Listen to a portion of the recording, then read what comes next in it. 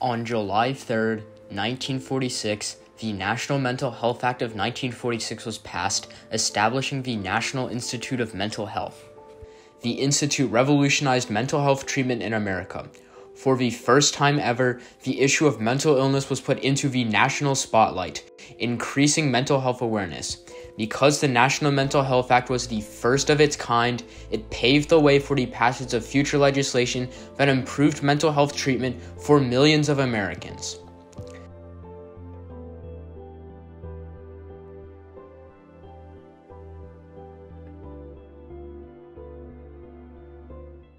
As the U.S. geared up for World War II, mental illness was impeding on the effectiveness of enlistment for soldiers.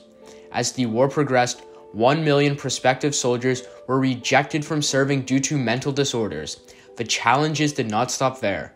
When the war drew to a close, many soldiers came back with PTSD, as well as other mental illnesses.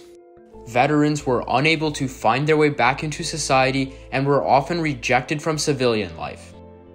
At the same time, the population of insane asylums increased 5 times faster than the general population. As more Americans were locked away, their plight was becoming more clear. They were treated inhumanely as they were isolated away from society and neglected by the people. Patients were misdiagnosed, leading people with mild mental illness to be treated the same as those with severe mental illnesses.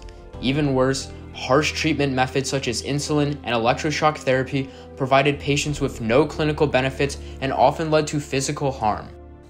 As the number of people admitted to asylums increased, overcrowding, lack of hygiene, and poor living conditions became common issues.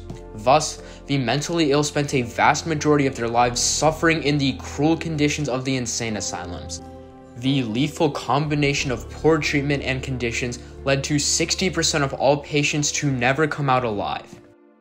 These atrocities did not go unnoticed in society. Multiple newspaper exposés put the plight of the mentally ill in the national spotlight. Consequently, there was a huge public outcry for mental health reform. As pressure mounted, policymakers passed the National Mental Health Act of 1946, which made mental health a national priority. So the Mental Health Act of 1946 came about because of the recognition of the need. It was clear that the prevalence, the numbers of people with mental illness was much larger than we had people who could take care of them. So we needed to establish a program of research, and the NIH was the perfect place. With the signing of the act, the National Institute of Mental Health, or the NIMH, was born. The institute focused on tackling the issue of mental health on 3 main fronts: prevention, recovery, and cure. Soon, the NIMH became the forefront of mental health treatment in America. The institute aimed to provide services and research for mental health treatment. Specifically, the NIMH broke barriers in 3 distinct ways: stigma, legislation, and medical treatment. The first barrier was stigma. Immediately after the passing of the act, the stigma greatly decreased. By creating an institute dedicated to mental health, the act established that mental health was just as important as other health issues such as cancer and heart disease. It demonstrated that people with mental illnesses were not crazy but just needed treatment. The nation realized this was true when soldiers, the nation's best and brightest men, suffered greatly from mental illnesses. The act started a conversation that put the issue of mental health in the national spotlight. I think the most important barrier that the act broke is actually related to the previous invisibility of mental illness. Before the 1940s and much earlier, people with mental illness were considered aberrant, bizarre, frightening. As time progressed and culture evolved, we as a society have slowly come to at least embrace mental illness as an illness rather than a moral problem, a spiritual failing. The second barrier was legislation. The National Mental Health Act sparked discourse about mental health in Congress. Consequently, the National Mental Health Act was a turning point in mental health legislation, creating a path for future parity acts. On July 28, 1955, the Mental Health Study Act was passed unanimously in Congress. it was the first national move towards deinstitutionalization, the process of moving patients away from the crowded state hospitals into well-funded community treatment centers. The act called for a comprehensive review of America's mental health system, which envisioned 2,000 community mental health centers throughout the nation. It promised a concrete alternative to the asylums and long-term custodial hospitalization of the past. The influential report, primarily supported by the NIMH, exposed the deplorable conditions in overcrowded institutions. It found that long-term institutionalization was debilitating, ineffective, and costly. And this research showed that continuity of care, that housing, that vocational rehabilitation made a big difference in terms of people succeeding in their outpatient care and having a life in the community and not having to be in the state hospital. As a result of the Mental Health Study Act, President John F. Kennedy signed the Community Mental Health Act of 1963 into law. The act allowed the NIMH to establish community mental health centers throughout the country. From 1963 to 1980, the population of patients in insane asylums declined from 504,000 to only 138,000. The third barrier was medical treatment. Community mental health centers broke barriers in how America treated the mentally ill. Psychiatrists implemented individualized treatment methods for each patient based on research conducted by the NIMH on the effectiveness of specific psychotropic drugs.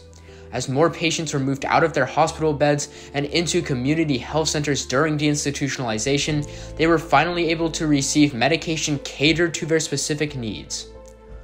One drug stood out: Thorazine. Thorazine could treat most psychotic disorders such as schizophrenia and manic depression. Consequently, Thorazine became the main medication used to treat mental illness. Its versatility allowed Thorazine to be extremely effective in reducing the effects of mental illness, putting millions of Americans on the path to recovery. The Community Mental Health Act also provided funding to allow the NIMH to train more doctors and psychiatrists. Between 1968 and 1976, the number of mental health professionals increased by over 50%. With more mental health professionals, patients were able to get more individualized treatment, which improved the quality of care. With better treatment, more people were reintegrated into society. And the reality is that for many people, deinstitutionalization made it relatively easy to go and live in the community for the first time, with either with a combination of support and medication. Many people could live relatively normal lives in a way that they never really had before. And that's one of the benefits that deinstitutionalization provides, is a lot of people are frankly treated more humanely than they had been under this previous system. I would also say, and just adding to that, that it puts an end to some of the worst abuses that we'd seen in state hospitals in this period. Unfortunately, there were still issues present. Stigma was not entirely erased. There is still some prejudice regarding mental disorders. In addition, some of the chronically ill were left out of the equation. They were often unable to obtain medical treatment for their severe disorders, and group homes could not accommodate every patient. However, the situation is far better than what it was before. As awareness for mental health is increasing, the negativity is dwindling. For the majority, treatment significantly improved. As time progressed, the treatment of mental health issues improved by leaps and bounds to where it is today. Mental health has risen to the forefront of America's agenda. America has and will continue to make strides to improve mental health awareness and treatment for everyone. No longer are those suffering from mental illnesses treated as outcasts by society. No longer are they being locked away like animals.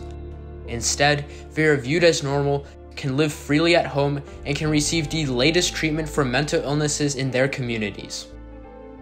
The National Mental Health Act of 1946 was a major stepping stone that constituted the insurgence of mental health awareness and treatment. The act broke stigmatizing and treatment barriers by opening the floodgates to the creation of many mental health facilities and mental health treatments. It prompted a significant ideological shift in Americans. Society began to accept people with mental illnesses. For the millions of Americans with mental illnesses, the National Mental Health Act of 1946 sparked change for the better.